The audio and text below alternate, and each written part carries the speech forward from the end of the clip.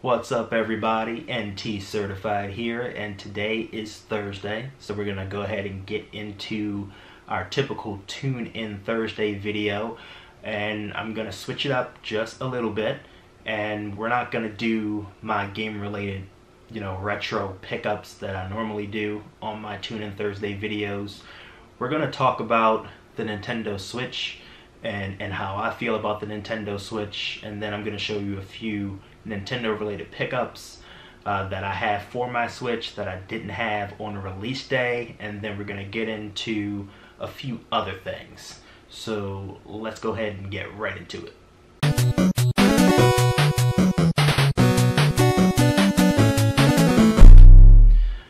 So I've had my Switch for roughly 6 days now. Picked it up, last Friday or last Thursday at midnight, and I've been playing it pretty much every day since I picked it up. Mainly it's been Zelda, and first thing that I want to say is that Zelda is an amazing game. It's massive.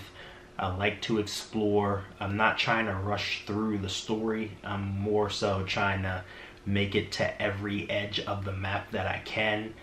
And the first thing I want to get into is that I finally have a reason to use my amiibos. Every Zelda related amiibo, whether it be Link or Sheik or Zelda or Ganondorf or any of the new ones, the Guardian or the red guy with the club, I don't know his name, but every amiibo has a use in this game to give you potentially, special items that you can't otherwise find, or you can otherwise only find in one particular place in the game. Now, the dilemma for me is that I don't open my amiibos. All of my amiibos are hung up along, the walls in this room, and I haven't, I've yet to hang up the Zelda ones yet, because I kind of want to open them to get these special things, but I don't know what to do. So for right now, they're sitting on my basement floor as I contemplate whether I want to open them or put them into the game. But I want to commend Nintendo for having some type of compatibility that actually pays off for you in Zelda Breath of the Wild. And as I said before, it's a great game. I'm loving the story, and I've been playing Zelda everywhere. I took it to work the other day because my boss, back when I first pre-ordered it, she's like, okay, well, bring it in. I'd like to see it before you hook it up. And originally I'm thinking to myself, like, why would I bring my game system into work? But it's so portable that it actually works. And I took it to work, and we put it on her desk, and we played 1-2 Switch in her office, like we're milking cows, like in the office. Like, it was amazing. And getting into 1-2 Switch, 1-2 Switch is not a bad game. I mean, sure, it may not be worth the $50 price tag. I was able to pay $39.99 because I had Best Buy Gamers Club. If you don't have Best Buy Gamers Club, you definitely should sign up for that. It's 2 years for $29.99, and it pretty much gets you 20% off of all game content. It could be new. It could also be, game content from the past. So it could be Grand Theft Auto 5, for example, a game that is probably, what, $35? You can get 20% off of games that are old as well. And it's definitely paid itself off, probably 5 or 10-fold at this point for me. So I'm really lucky to have that. And also Amazon Prime does the same thing. You get 20% off of all new game content when you purchase games from Amazon Prime. So I paid $39.99 for it, and it may not even be worth $39.99. I think it should have been a packing game, but to keep the price of the Switch at $2.99, it's fair. And I picked it up, and I enjoyed it. I've played it with more than a few people, and everybody seems to enjoy it for the most part. And it's definitely like a party game. If you're gonna have some type of like gathering. It's definitely a great icebreaker, especially having to stare somebody into the eyes that you don't know. Always brings out like a laugh or a giggle or a smile. Great icebreaker. 1-2 Switch is a decent game. I'm not gonna say it's a terrible game because, you know, I had fun with it, and I can only speak for myself. And then the next game that I played was Fast RMX. I downloaded that on my Switch, and that reminds me of F-Zero. Between F-Zero and Extreme G, and Extreme G was an amazing game from my childhood. I had Extreme G1 and XG2, Extreme G2, and it reminds me of that a lot. The one thing that was tough for me was when you go over the speed strips that make you go faster.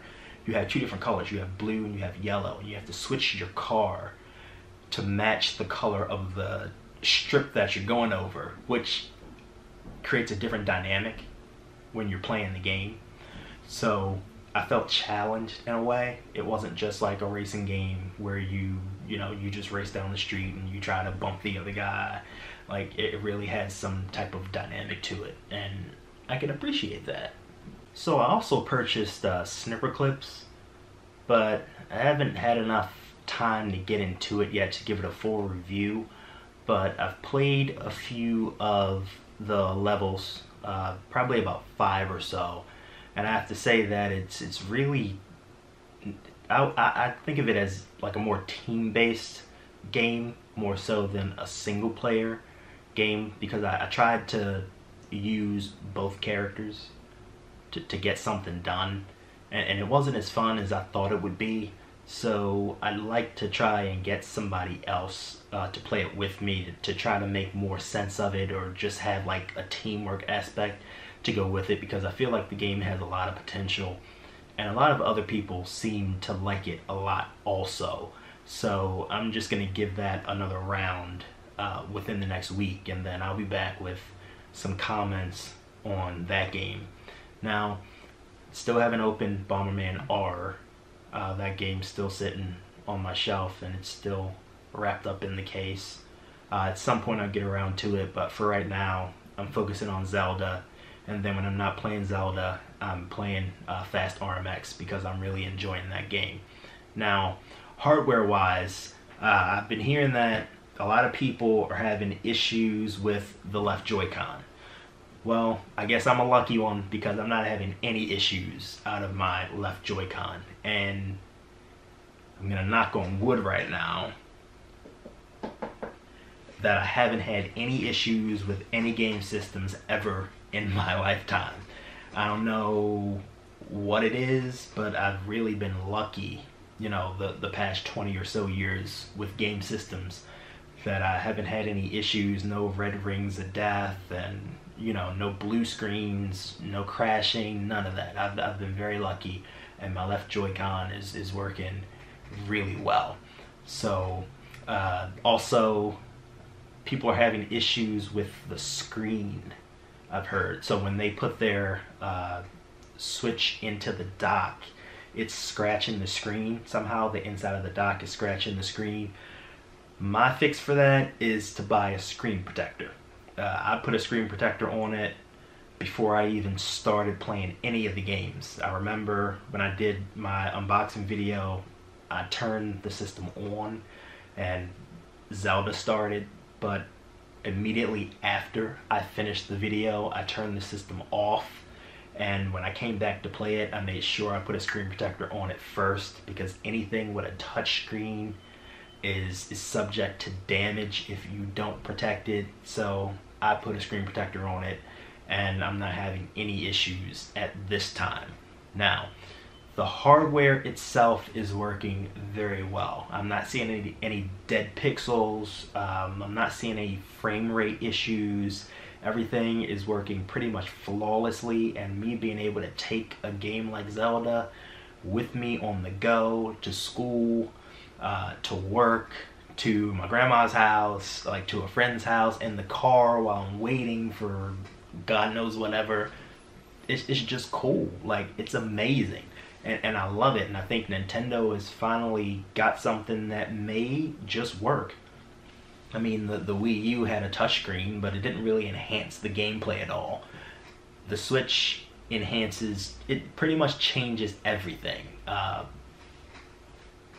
And that's pretty much all I can really say about it, is that it's great to be able to take full games like this and take them on the go and play them. And Zelda is just the first great example of that. And once Mario Odyssey comes out, it just gets even better. And Splatoon 2, like having all those games and just being able to play them wherever you want, whenever you want, is just amazing to me. And I love it. So in my opinion, I feel like the Switch is a great system. I know it doesn't have the storage capacity, and I know it doesn't have the power that the Xbox One has or the PS4 has, but it's definitely worth taking a look at if you like Nintendo games. I know the price point for a lot of people don't like the price point being $299. I think it should have been around $250. But I'll kind of challenge that a little bit and say that I feel like $299 for the technology that's included is fair to me, with it being brand new. I mean, you can't really compare the PS4 being $249 right now and the Xbox One being $249 right now versus the launch price of a Nintendo Switch that's $299, when the PS4 sold for $399 originally and the Xbox One sold for $499 originally. So either way, I came out cheaper than I did for both of those systems when they launched, because I always buy a bunch of accessories and games to go with mine. So I'm happy with mine. I'm hoping if you have a Switch that you're happy with yours. If you plan on getting one, you know, go ahead and just let me know in the comments below. And if you're not planning on buying one, that's cool too. So I picked up a few things after I did my video last Friday, and the first thing is I picked up a Pro controller. Now this is just the box. I left the actual Pro controller downstairs, but originally when I did the Nintendo Switch preview tour, I didn't like the way that the Pro controller felt. I felt that it was really light, and now that I've gotten a chance to play it and feel it, it actually feels nice and sturdy. It works really well, and I don't play with the Joy-Cons unless I'm playing 1-2 Switch. Everything else that I play with, I play on the Pro controller, because it just feels more natural to me. That's what I've always played games with, and that's what I'm going to continue to play games with. So having this is amazing. If I know the price point is high for a controller, but it's definitely worth it if you are a traditional game player and you don't want to have to deal with the Joy-Cons. This is definitely a must buy. Also, finally opened my Zelda Special Edition, and this is my case that came in the Special Edition of the Sheikah Slate. It's really nice. Everybody else thinks it's cool so far, so I guess I'm in the cool group. I actually do have my Switch in it. It's nice and sturdy, it fits well, and it has a space for about 24 games. Actually, I'm lying. Let's not go there. It has a space for about 12 games. Right now, the only thing that I have in it is 1-2 Switch. I don't have Zelda. Zelda's in the system, actually. And then it has this space for all of your extras. So right now, I just have my oh my gosh, what do you call these things? Grips. Yes, I have my grips in here right now. So I went ahead and I attached the Mario things. I'm not sure if I showed this on the original video, but went ahead and attached those onto it. They're pretty fairly easy. So just go ahead and just clip on and clip off. And I know that there were some other issues with like adhesive covers not attaching to the Switch or not meshing well with the finish on the Switch.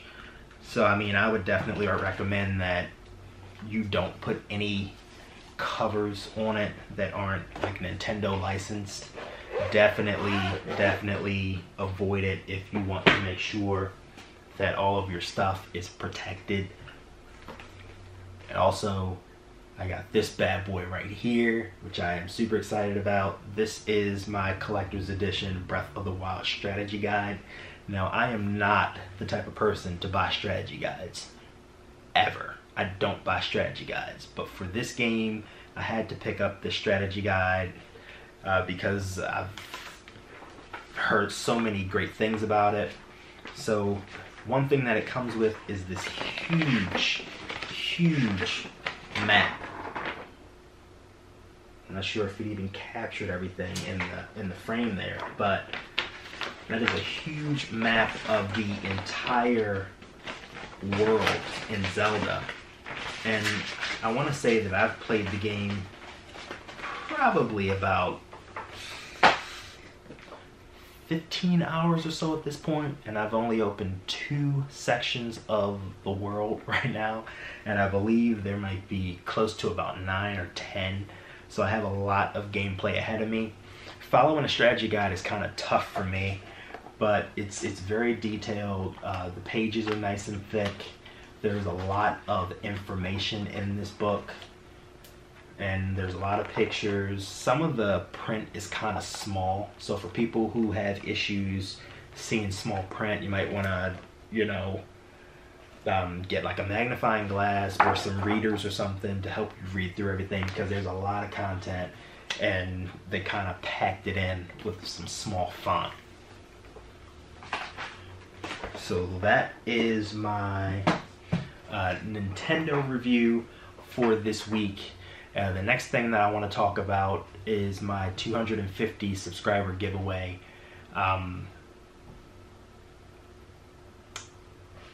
person who won the giveaway, Accelination, is actually in Norway, and what ended up happening is that I didn't realize how expensive shipping was for international people, so I wasn't able to ship him his items, and I've already sent him an email and he's aware of that, you know, but I did promise him that I would ship those items if I was able to get the shipping down, you know, below the cost of what's in the box, because shipping right now is running at like $50 or more to go there, and the items in the box just aren't worth that much, so I didn't see, you know, any reason to ship those out other than to, you know, make good on my promise. So what I'm going to do is I'm going to hold on to those items for him in the case that I can get much cheaper shipping, and I'll ship those items to him. So if you are watching Accelination, once again, I apologize for not being able to ship those items out to you,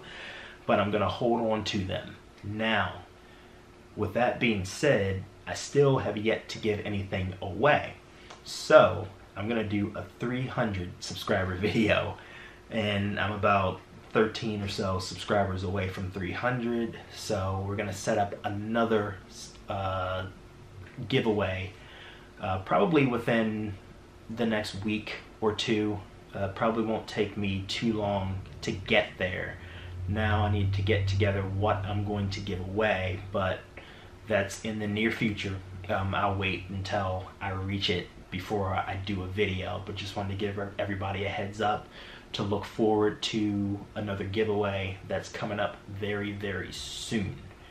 Now, next week we're gonna get back into my retro game pickups because I'm actually a few weeks behind.